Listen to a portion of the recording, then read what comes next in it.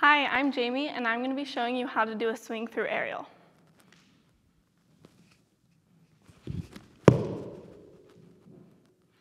Okay, to start this, you're going to want to make sure that you have mastered how to do a standing aerial first.